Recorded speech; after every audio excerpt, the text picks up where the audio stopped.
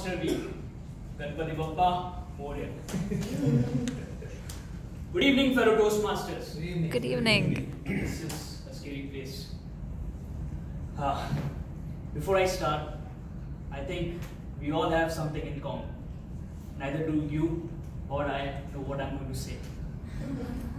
But I've prepared a little bit of this speech. I searched for the word icebreaker.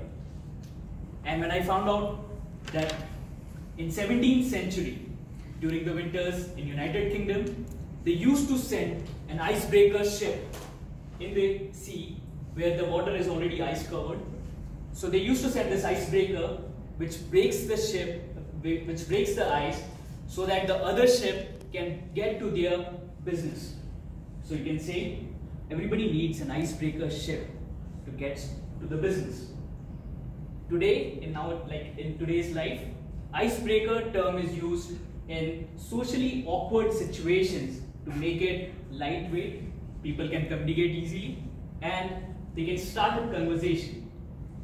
So, before I freeze in front of you, let me start my Toastmasters journey. So let's begin from the very beginning. I was born in Germany to a homemaker mother and a father who works in a state government firm. And I have a younger brother. As every other kid, during my childhood days, I used to think I can be anything. See the confidence. I thought I can be anything. And most of my influence came from Bollywood movies. If I see a movie in which the hero is a police guy, I want to be that police guy. If I see a movie in which the hero is a doctor, I want to be that doctor.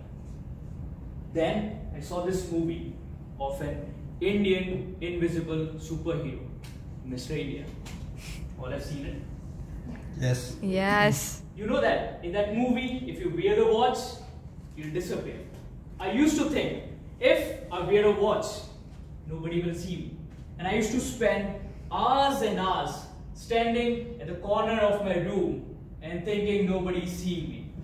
My mother was really happy because I've stopped bothering her and I was standing right in the corner in front of her, actually doing nothing. Then, after some years, I realized that I can't be everything.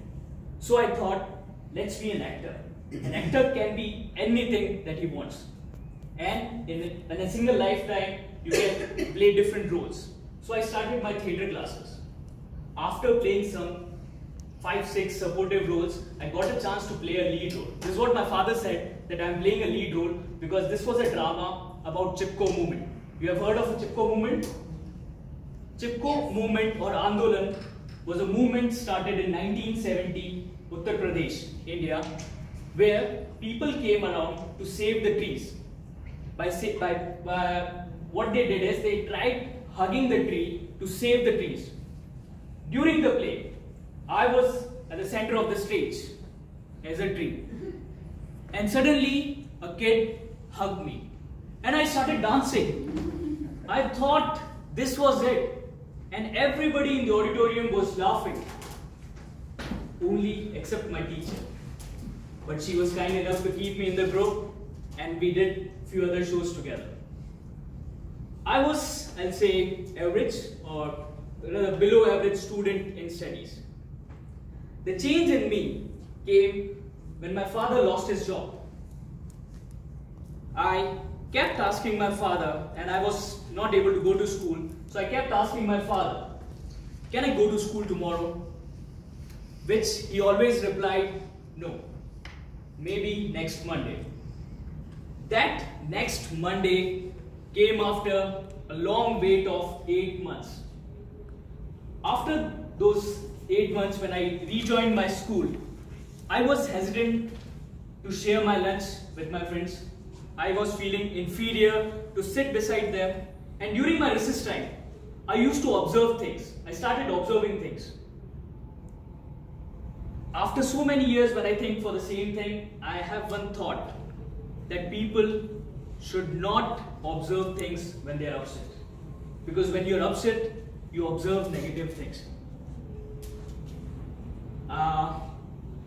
To that thought, then I studied engineering.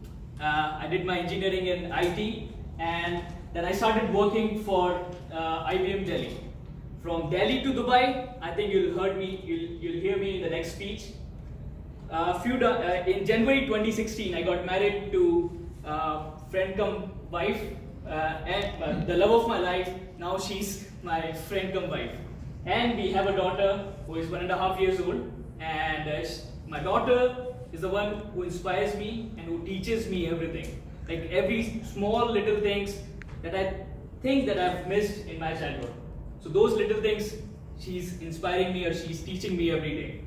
At the last, like I started my speech with the nonsense things, but I would like to end it on one single thought. You get inspiration every day. Every second you get an inspiration. For that, you just need to keep your eyes open and ears shut. Over to you, Toastmasters.